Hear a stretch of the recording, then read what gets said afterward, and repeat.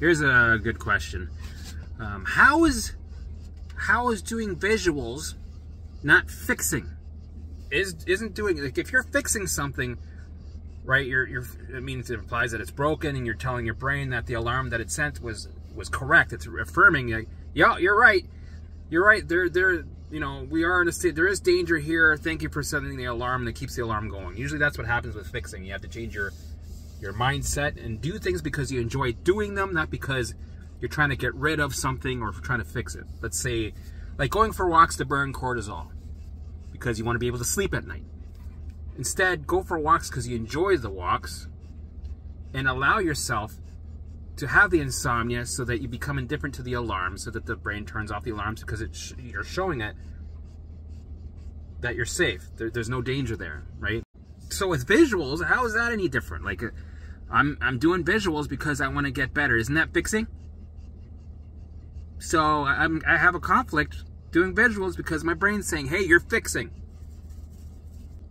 Here's the thing. We use visuals to change the program from survival to rest and digest. That's it. For me, when I do visuals, I did it for a bunch of reasons. Right? So visuals, all it's doing is getting you to sit and dose dopamine, oxytocin, serotonin, and endorphins, right? So that we can pull the baseline down out of survival, right? We have empty our bucket in the process. We turn off alarms because what we're doing is we're resetting our alarm system, right? We're introducing a new program of safety, right? And we're allowing the old program to morph into the new one. So that's it. We're just reprogramming. We're not fixing because there's nothing to fix. There's nothing wrong. Your brain is working perfectly fine. It's doing exactly what it's supposed to do. It's following orders to the programming that you set. Not your fault. You were surviving all these years because there was a tiger chasing you over and over again with all the scenarios and situations that you went through in your life, right? The toxic relationships with narcissists, the toxic work environments, the surgeries, the medications, your mom was a narcissist. You were with a narcissist for 5 years. Your job was really hard. You got underpaid. You had to do 2 jobs at once. People called in sick. A lot of people backstabbing you. What else was there? You were a boozer. You drank every day. You were a binge drinker, alcoholic, cigarette smoker. You were carrying all these 747s and not releasing them. Your bucket was getting full, right? When you were surviving through that relationship, your baseline, you're telling it, we're in survival mode, and your brain and body was supporting you during that time. It was helping you fight, stay in fight or flight. It was helping you fight or flee through that whole time. So you hardwired a program, and your baseline had to be up there. It has to be, to keep you alive, right? But now that we're not in that danger zone anymore, we're actually safe now. All these issues are now over with. The tigers stop fucking running after you. The brain is still running an old program. And plus, with our avoidance behaviors, our ruminating, right? Trying to figure it out, we keep telling it that, yes, keep this program running, even though we're at the beach. We're safe right now, but I'm telling you other words, right? I'm reprogramming, even though we're safe. There's no tiger here, but I keep telling you there is. I keep sending the wrong information over and over and over again.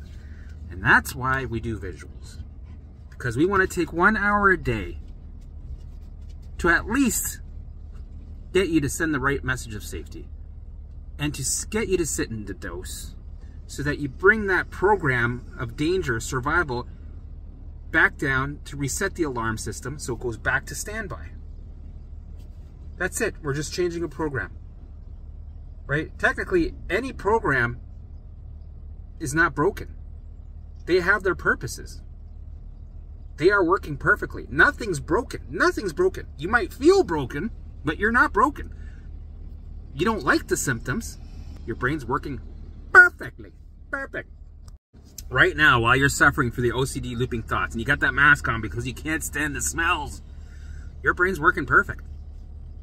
Even right now when you have that back pain, right? Your bladder's got stabbing pains, you got brutal stinky farts, and right, every time you put a little piece of tomato near your mouth, right away, right? Working perfectly fine. It's running off a program. It's following orders. It's doing its job to keep you alive. And here's another thing. I like the visuals. Number one, it's because that's what I did to recover. It was powerful in my life. Powerful. Not just for the mind, body. Right? I used it to tap into my spiritual side, to tap into that spiritual muscle, right? To tap into consciousness, to get those golden nuggets of clarity. Those synchronicities are massive.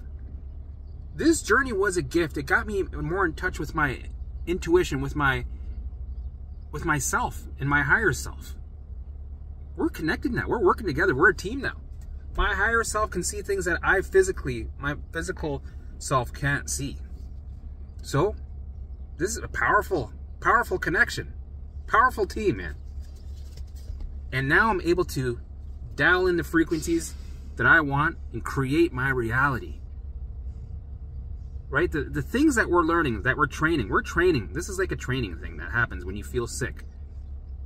Right? It's a gift, because all the things that you learn through this journey of recovery, it's like transferable skills, because the methods are the same with life.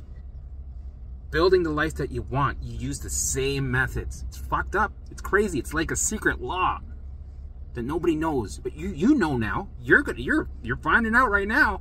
You're training. Also, the visuals are very important because it's a meeting with yourself every day.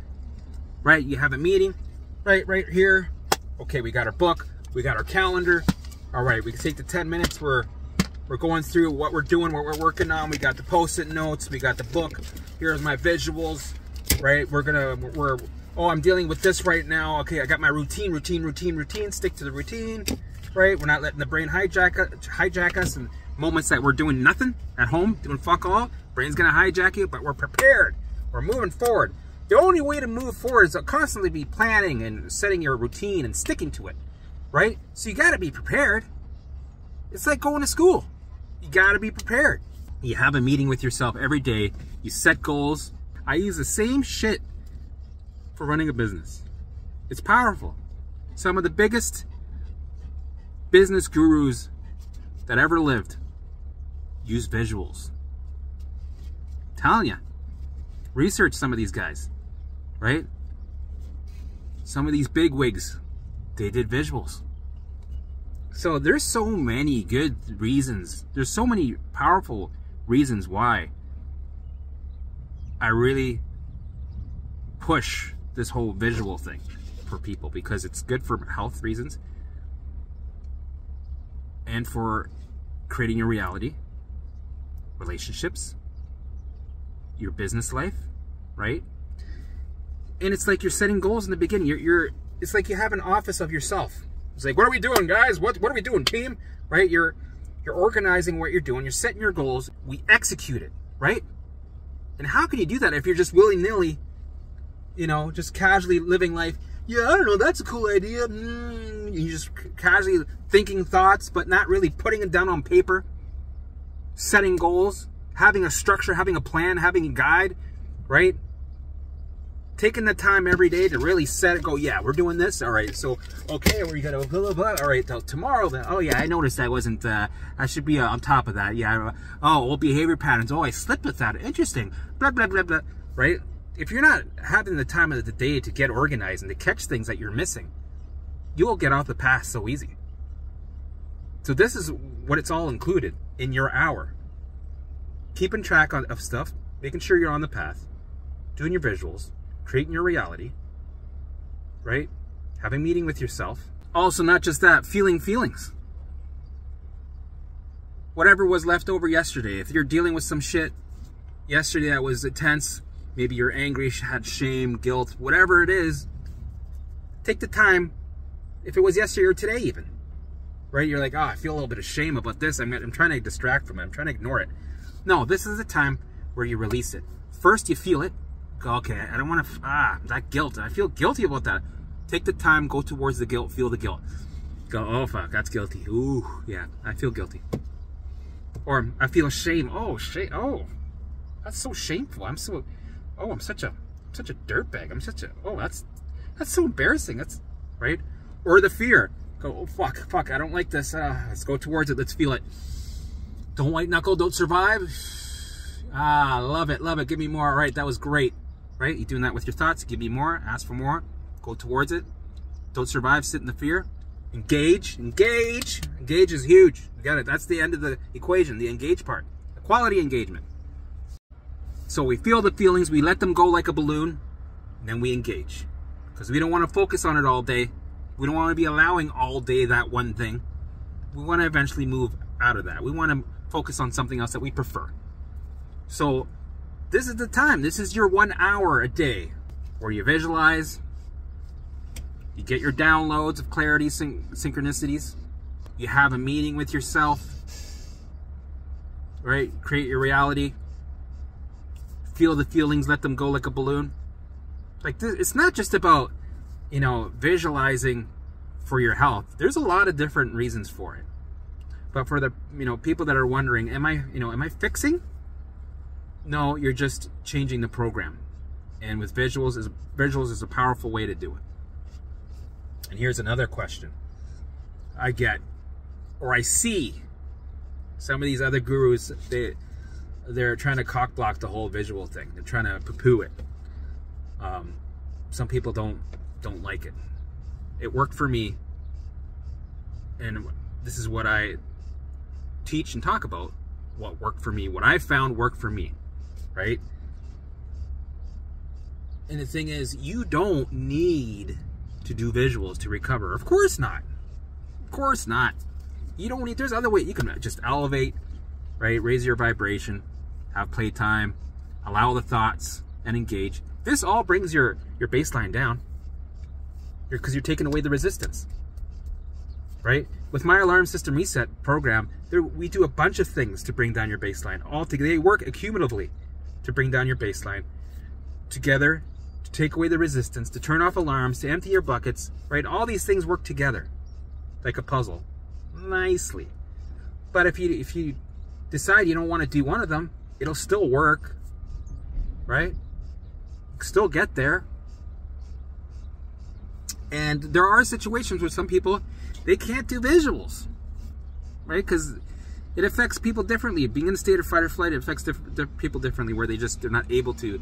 The brain's cock blocking. You're like, sorry, man, no, that tiger is more important than you fucking thinking about beaches. What the fuck?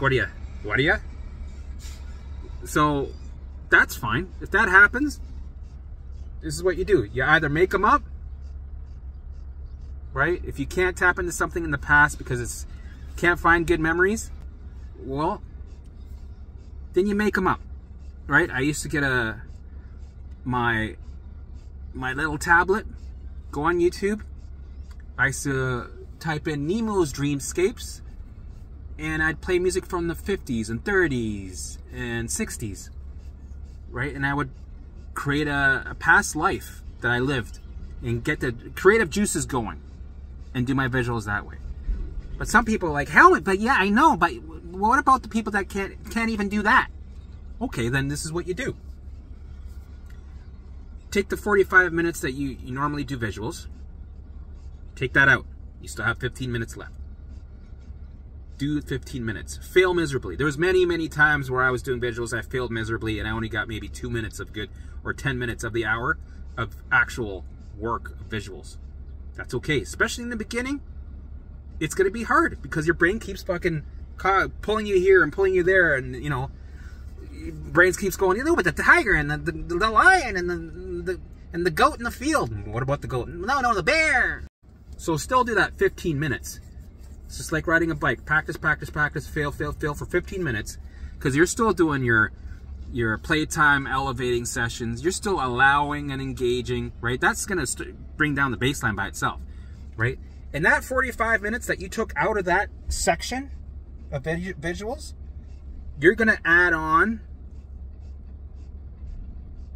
to your playtime, raising your vibration, elevating session. So you'll be doing an hour and 45 minutes. So you're going to be dancing longer. You're going to be doing whatever, crocheting, playing guitar, going for walks, right? Go, I already danced for an hour. Shit, I still got 45 minutes because I didn't do visuals. So what I'm going to do, I'm going to go for a walk. I'm going to listen to music while I go for a walk. Maybe I'll do some visuals while I go for a walk. Oh, this is so fun. Oh my God, I'm going to do so many. I can put this here, put that there, put that. There's always ways that you can use the methods to your situations. You can figure it out. You can take things and change them here so it suits you. But you can see why I love visuals, because it helps me, health reasons, business reasons, create my reality. I feel emotions and I let them go, right? It's a meeting with myself. Why wouldn't you want to have that time? I think it's really important because it keeps you on track. And if you're a person that's going to take the visuals, 45 minutes, and put it into the other pillar of raising your vibration, playtime, elevating, you should still have a meeting with yourself every day. Do it in your car, right? Plan out your day. So I have my routine, right, all set Monday through Friday, and then my daily. I gotta get some lettuce, and then I get some taco meat, and then I gotta go get some coffee, and I gotta fill some content, and I gotta do my blah, blah, blah, blah, blah, blah. This is for today, right? You check it off while you go through it, right? So you have the main schedule, and then you got a mini one that's detailed for that special day, for Tuesday, right? Then you're done with it, you check everything off, right? And then the next day, the Wednesday one. But the main one is here, right? And this other thing about visuals, I saw a couple of gurus, they were like outraged about how people, say, you should use visuals for recovery. And there's reasons why, but some of them like, this is like, just so you do not need visuals to recover. This is I can't believe there's people like, wow, like this is not, like, this is stupid. People should, how does that make you feel? How would you feel? What do you think that makes people feel when they can't do visuals and you're telling them they should do visuals? How do you think that makes them feel? I can't believe that some of these programs, some of these people, like, this is like, they're really pushing on the visuals. Like, how would that make me feel how would you feel? Like, this is, I can't, wow, this isn't, like, this is fucking serious. This is serious. Hey, wait a minute, didn't you use visuals for your recovery? Yeah. Don't you have, like, videos of you, like, doing visuals for people and stuff? Didn't you share your visuals too? All of them? Don't you have a course on visuals? Yeah, that's not, yeah, well, whatever. So you don't, see, so you used it, and this is how you recovered, and it worked really good, so, okay.